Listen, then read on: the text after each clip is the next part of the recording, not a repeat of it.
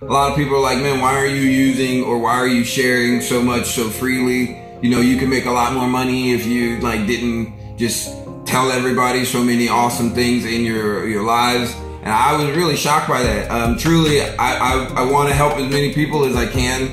I don't think any of us are promised tomorrow, and so the idea that I would just hold all of the information, I'll share it with anybody who's willing to listen. I don't claim to know everything.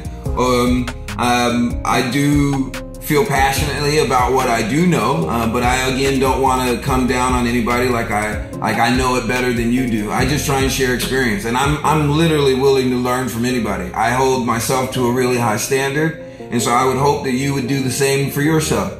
If you are out there and you have a school or you have a company or something like that and you want me to speak to you guys, I'm more than willing to do that.